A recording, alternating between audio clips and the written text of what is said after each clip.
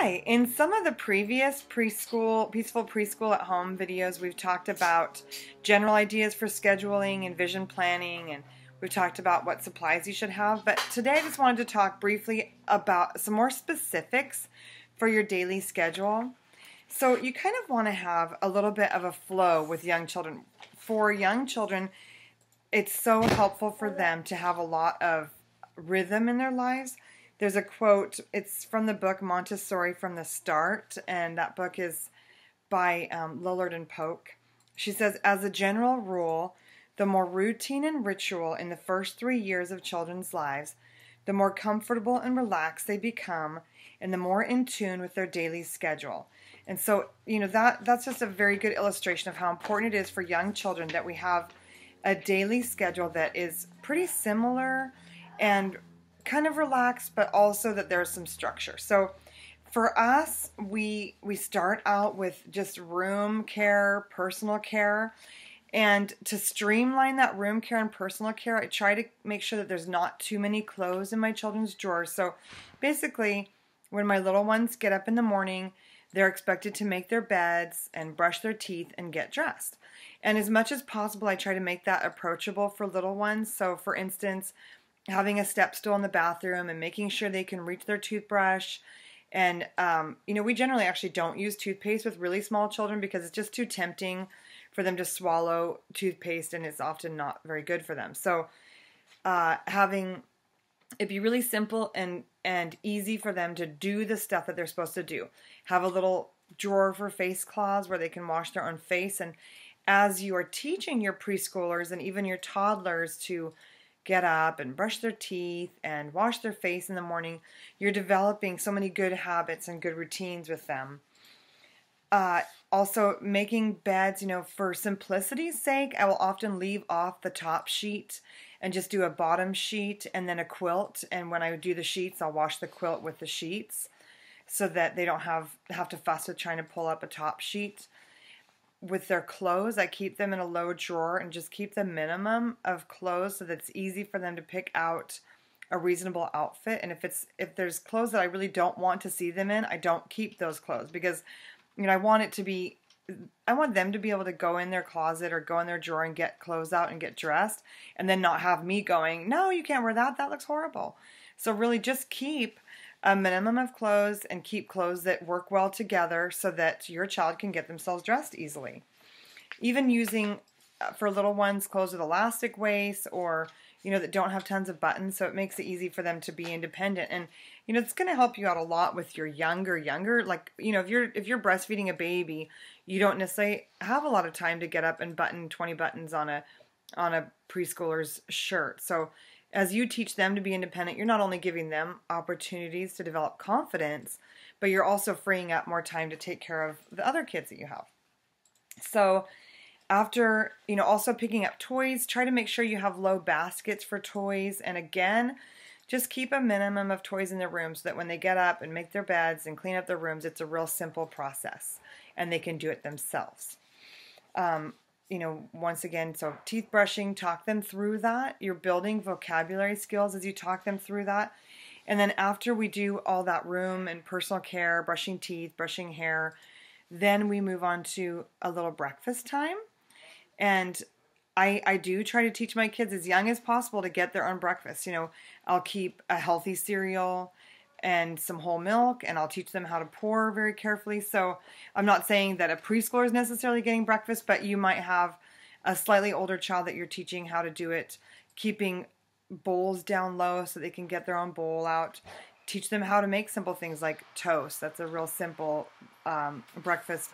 Or else doing up a big batch of scrambled eggs in the morning or a pot of oatmeal and then having fixings out. So we do focus, like I said in another video, we focus on breakfast without a ton of sugar and preferably with some protein. Even yogurt is another good one because when your child has a lot of sugar and no protein, they tend to burn out really fast. So it helps them with energy and it helps them with kind of behavior moderation if they have a protein-rich breakfast. And so then after breakfast time, we'll do some chores. And this is a good time to work on practical life skills with your children. In a Montessori preschool, they actually have little trays set up that they can go get and do a practical life skill. But if you're doing preschool at home, you don't have to be quite so formal about it. You can just have a little chore chart for your child and then teach them some skills as you go. So I talked about a dusting cloth in the last one. I did find my dusting mitt. So this is a Norwex dusting mitt, and this would be just a really great activity for a small child. Throw the mitt on and wipe down some surfaces. Norwex also has a window cleaning cloth. I want one of those because, you know, the less chemicals. Obviously, we don't want our children using chemicals. So this is like a method bottle, but I've just been refilling it with water and oregano oil and maybe a little bit of vinegar. So my kids can use this to wipe down countertops. It's a clean, non-chemical cleaner.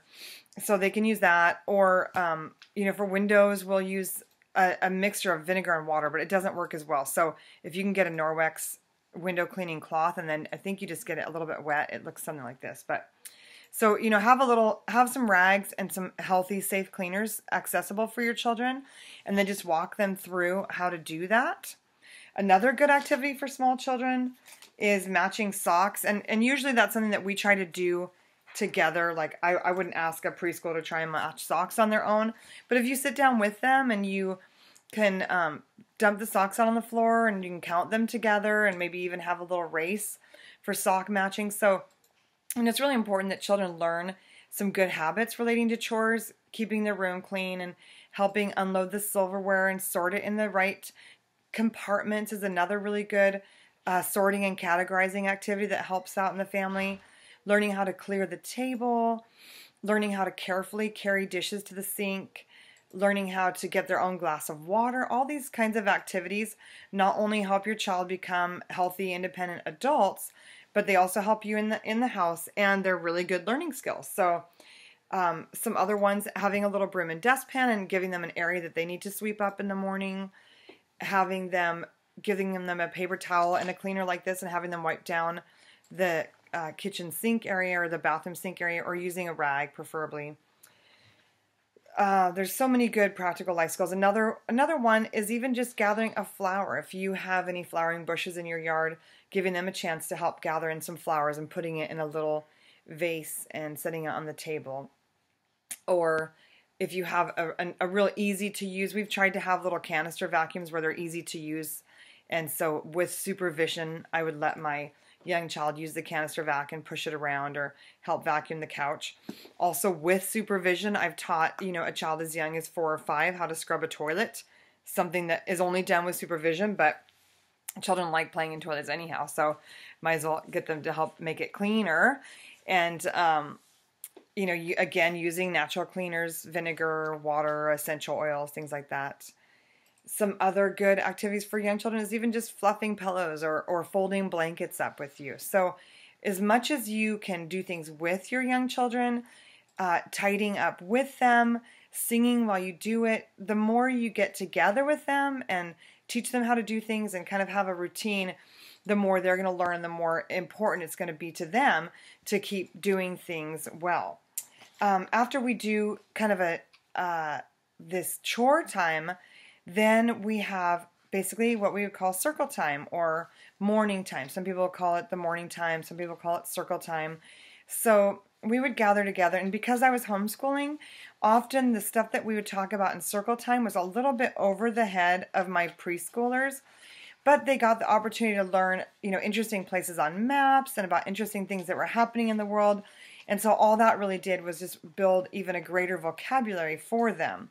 So if you are also homeschooling older children, don't be afraid to include your preschoolers in your morning time, even if it seems like it's a little bit over their head. So for instance, I would always make sure I had a little child-sized table, and then for morning time, I would set my preschooler up at the child-sized table with crayons and blank paper or coloring paper, and this would be a great time for them to learn to sit quietly and color a little bit and work on their own motor skills while they were listening to me read aloud or listening to us have a discussion. If I just have preschoolers, then this morning time would be a great time to read some good picture books together and sing some songs together and maybe say a prayer or memorize a poem together. So that morning time is just a special time for connection and for learning new things together. It's a really good time to go over the ABC song, for instance, or a simple counting song or a months of the year song. So one of our favorite, we would always do the ABC song, A, B, C, D, E, F, G, that one. We also had a nice months of the year song that we had got it from Discovery Toys, and it says, 12, 12, 12, 12 months. 12 months coming every year. So singing some of these little songs are going to really help your child memorize things that are happening around them. And I know you can look up some more song YouTube videos. I'll put some in the resources. I'll try and find that Discovery Toys CD and put that in the resources too, because so many things can be memorized. And I know if you are into brain neurodevelopmental learning or studying the brain, sometimes they say that learning things by music puts things in a category of your brain that makes it hard to recall. So you might have heard about research like that. But for some things, you can store things in different ways. So for sure, say the alphabet. Teach them their letter sounds, but it's okay to also have some things that you're learning by song. Also, when you're singing, a lot of the Waldorf schools do clapping and rhythm activities. So when you're singing, do some clapping with your kids, or play pat a cake, because clapping is a rhythmic activity, and all kinds of rhythmic activities work on some higher skills like that brain categorizing, and even the movement of clapping helps coordinate left and right brain. So do some clapping. Also, don't forget to incorporate in your morning time a little bit of movement. So maybe some skipping or some hopping. I'm going to include a checklist of motor skills that you want to work on. So morning time might be a good time to just address one of those motor skills that you might want to work on, like hopping or skipping or walking on a line, some of these things. So our morning time might go anywhere from a half hour to an hour with our reading and talking and singing. And then after morning time would be when I would set preschoolers up with some independent activities. And then I would move on to, often because I was homeschooling, working on math or science with an older child. So that's when you want to get out those practical or those independent activities that I showed you in a previous video. All the little puzzles and the number matching, your lacing and tracing cards, any kinds of, baskets of easy toys they can play with. Wooden trains are a good one that can really keep them happy and having fun for a while. So getting out, making sure that you have those good little accessible activities, and also teaching them how to use them. Don't just assume that because they're on the shelf, your child's going to know what to do with them. Make sure that you take the time before you set them loose to walk them through the activity and really instruct them, give them pointers on how to use the activities. So if you have those phonics cards, make sure that you model it a few times for them. Often children learn best by watching us do things, and it's okay with when you're teaching the sounds, just to say the sounds and then the next time have them repeat after you. Or if you're counting, you go ahead and count it just so they can see how it works to count. So don't feel like you have to wait on them to answer every question. There's something called the 3-period lesson that they teach in Montessori, and the first period is simply showing them something and telling them what it is. So for instance, if we were working on colors, I would say, here's the blue cloth, here's the green bottle, and here's the pink sock.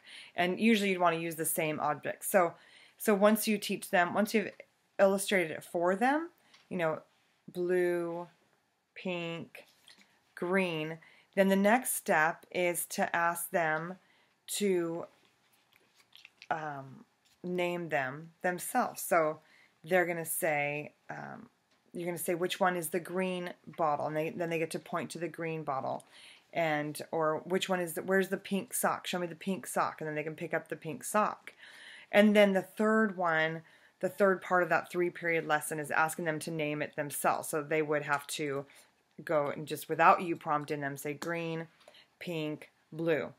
So, the first take as long as you need to on the first period. Take as long as you need to on that first lesson of really instructing and, counting 1, 2, 3, or showing them the shapes and saying square, circle, triangle. You'll move on to the next steps when they're ready. But don't worry about rushing your kids. Everything that they need to learn, they'll eventually learn. I've had some kids learn their phonics almost naturally, where it seemed like, wow, when did I teach you this? And then I've had other ones where I've had to review it over and over and over again, but all of them have eventually learned to read and eventually gotten the skills that they needed. So, and please, with all of this information, if you have questions about how to apply it, feel free to email me any questions. I'd love to be able to answer them for you so that you can have a smooth and peaceful preschool in your home.